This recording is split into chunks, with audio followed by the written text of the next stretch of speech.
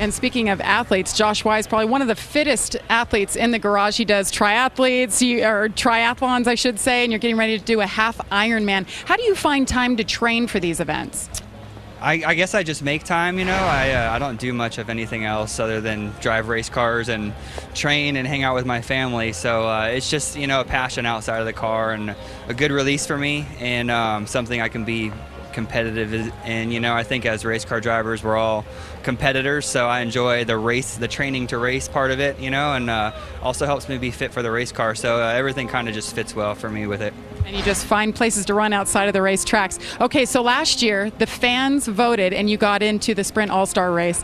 How about this year? Do you think they can do it again for you and get you in? Man, I don't know. I hope so. I mean, I know there's a lot of people voting who voted last year, and I feel like last year we kind of took everyone by surprise, where I think everyone's fan bases are pretty fired up this year. So it's going to take a valiant effort to do it again, you know, but we're excited about it, and it's cool to have that possibility and that much support, you know, to get into a race like that.